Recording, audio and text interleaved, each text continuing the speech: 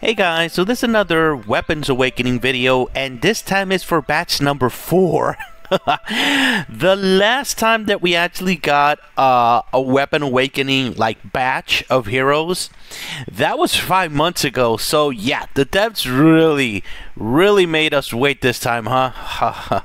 But we finally got it. We finally got new heroes to actually upgrade, and surprisingly they added 2 4-star heroes and just 1 for 5 stars, so that's interesting. And not only that, they only chose 1 faction, which is Royal Guard of all things, so maybe that's how they're planning to get the Weapons Awakenings. They choose a faction, another faction, so that's pretty cool. So if you upgrade one of them, you can combine it with another hero that you have, a 5-star, maybe getting an extra buff from a faction. It's pretty interesting. So anyhow, let's get this ball rolling, guys. So Bedevir's weapon. Well, first of all, I want to mention something. Bedivere I think he's a good hero, but there's a hero that has been murdering this guy so much to the point that nobody uses him, and that is Palmyra. Palmyra comes in and she dispels this guy to death straight off the bat. It's pretty disgusting, guys. However, with his new Weapons Awakening, let's talk about it real quick here. Awakening number 1, Bedivire's skill has been enhanced.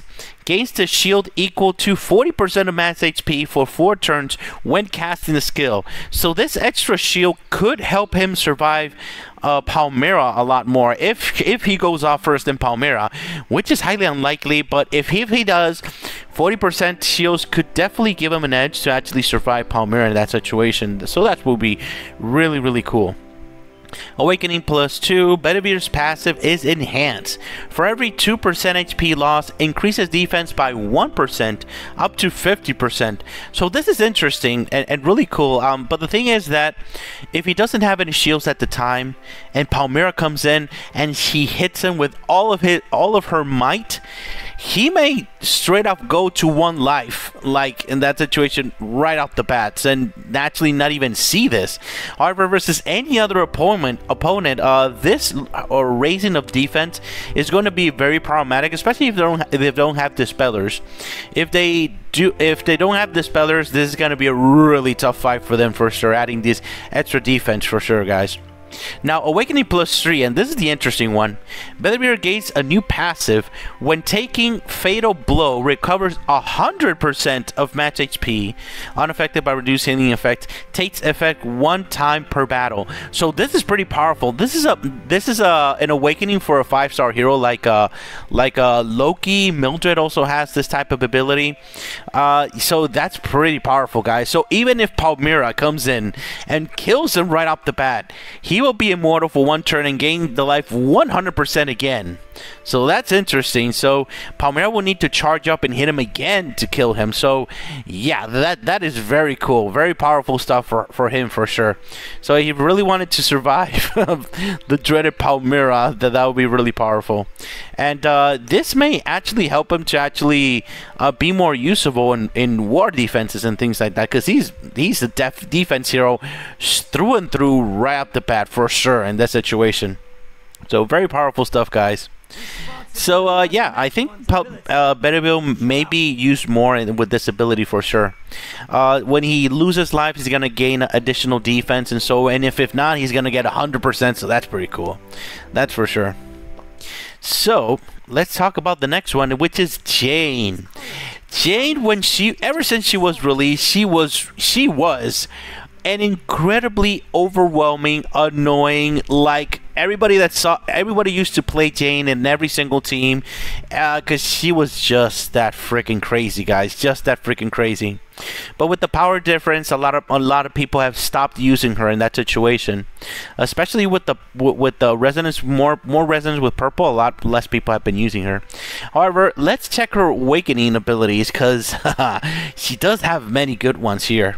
Plus 1, Jane's skill cleanses all debuff from allies. Okay, this one right here is giving her the ability to cleanse is such a huge upgrade for her. You have no idea. So many debuffs that are out there right now that she needs to cleanse. Because, for example, if Elmis comes in and makes all your heroes not heal, then that's a weakness that you have. Ever since she was released, that was her weakness, Elmis, because he dispels and makes nobody heal. So if nobody heals, yeah, that's gonna be a problem. But if she goes off again, she'll be able to cleanse, and after she cleanses and the enemy doesn't activate Elmis, in that situation, she'll be able to heal the life back again in that situation. So +2, Jane's passive is enhanced. For every 2% HP loss, increases healing power by 1% up to 50%. Okay, normally people don't pay attention to healing power, but I think in this specific context, it is relevant, because imagine again, if Elvis goes off, she receives that, she doesn't heal, and at the same time she doesn't heal, and she's not able to do anything in that situation. However, she goes off, she cleanses, and after that, when she gains life, she's gonna receive more life than usual, because she lost life in the fight with Elmis in that situation. So that could be more relevant for her. It could be more powerful, especially with her third awakening. Wow, because +3 awakening, Jane gains a new passive. When taking a fatal blow, recovers 50% of mass HP unaffected by reduced healing effects, and casts skill immediately. Takes effect 1 time per battle. So yes, this is the one that changes everything. Because imagine that an enemy is attacking Jane. Let's put in Elmis again. He is her weakness. Comes in, she's dead. She revives, gain 50% of the HP, which means that she has 25% healing power, and activates her skill, which pretty much cleanses. Everybody gets damage share again. So when hero starts to hit again, she is going to start healing the entire team straight off the bat, guys. Really powerful stuff, guys. So this is a really powerful upgrade for her in this situation. Once you actually see that in practice, yes, that's gonna be pretty cool, guys. You just have to make sure to raise resonance and all the other things as much as possible, so she is able to survive more in that situation, and raise, of course, the refinement for the weapon and things like that. So there's a question that somebody has been a few people actually has been asking me, which one should they focus on, Jane or Bedivere? Because let's be honest, 5-star heroes, whales can just put in the cash, bind the weapons, and boom, they'll be able to level it without any problems. But for 4 stars, it's very different. You're able to get it for free, but it's gonna take a long time to actually get these heroes to actually have a higher level, buying into the shop and things like that. And now the mats are hard to get. So yeah, I understand the question. So if you actually made me choose between one of these 2 heroes to actually upgrade, I would choose Jane for sure. You know why? Because there are so many heroes that are enabled by damage share, like Artemis. A lot of people say that Artemis is a trash hero, and I say to you, sir, ma'am, you are insane. Artemis is an incredibly powerful hero. If you have her at +1, throwing Jane on that team with her weapon at +3 on defense, and see the magic. See the magic of Artemis with Jane. I mean, yeah. So there's a lot of heroes that need damage share, and good damage share that only heroes don't create any shields. So in other words, Colette, sweet Colette, and also let's see. Damage share, Luna can definitely use some additional damage share as well. And remember that Jane activates her ability for healing when you're receiving multiple hits. So having a Jane with these types of abilities versus Thor on when you're using her on the attack, yeah, that's gonna be very relevant for sure in that situation. And also with Damon, come on guys, you need this hero to survive with Damon for sure. He goes off, everybody gets a bunch of damage, but after that she starts healing again, and it's like nothing happens. And Bedivere is only going to affect 3 heroes, so yeah.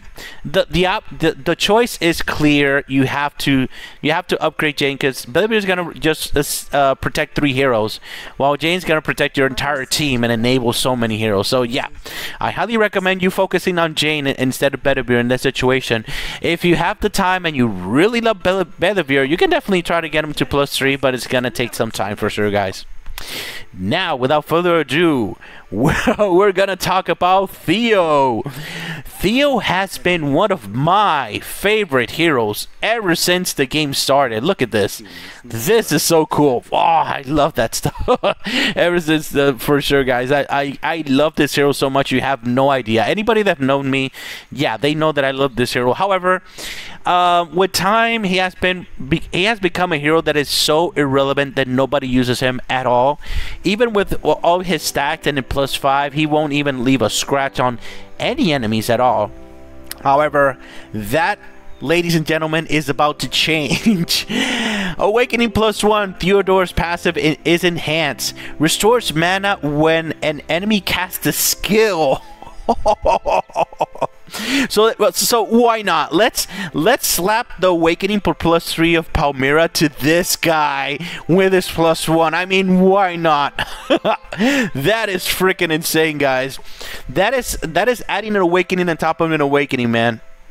So this means that this guy's gonna go off many times, and if you're using damage here, by the way, Jane does work very well with Theodore, because damage shared is going to be shared, and he's gonna get the stats from his ability for sure. So very powerful stuff, guys. Now, Awakening +2 increases defense penetration by 25% when battle begins. So anybody that has Thor at +5 knows that damage penetration is a very powerful stat when you're doing a lot of damage. So if you know what I'm talking about, you know that this will raise his attack, the actual damage he's done, by a lot, guys. But that is nothing compared to his +3. Theodore's passive has been enhanced.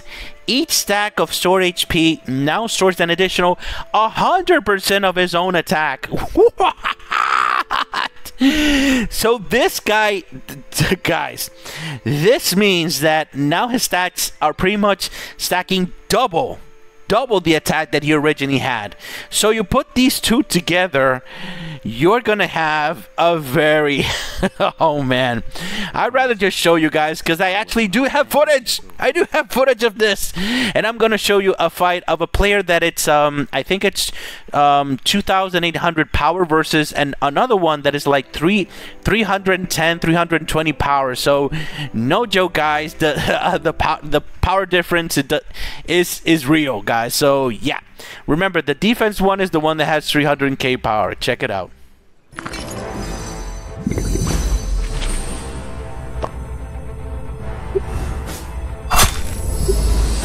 Let ourselves bond. Repent, O lonely ones. Sleep, simpletide.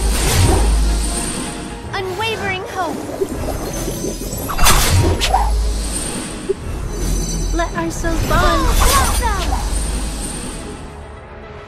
I don't work it up yet.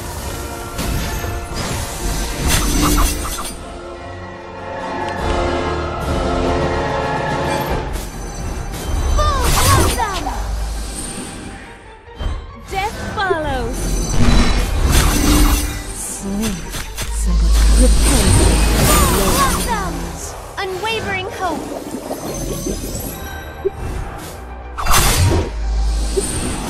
Bring on the darkness. Let ourselves bond. I don't work it up yet.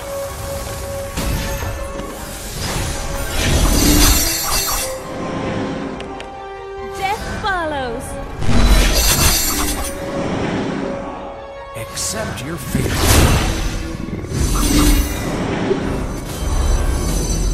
Sleep. Full blossom! Unwavering hope.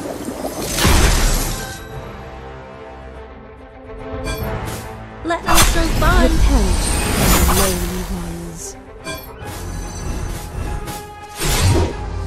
I don't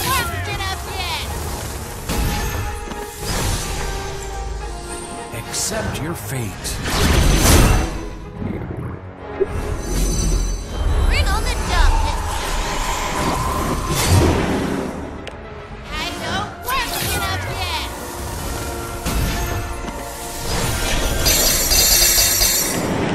Unwavering hope. Accept your fate. Death follows. Bring on the darkness. Let ourselves bond. I don't work it up yet.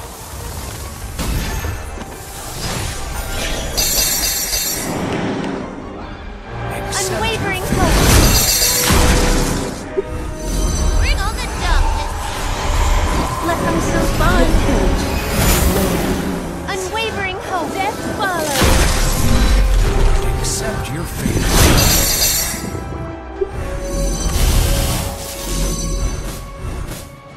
Bring on the darkness. Let ourselves bond. Unwavering Accept hope. your fate. Death follows. I don't work it up yet.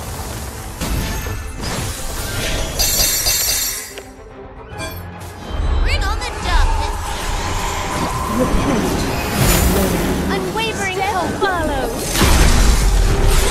I don't work it up yet.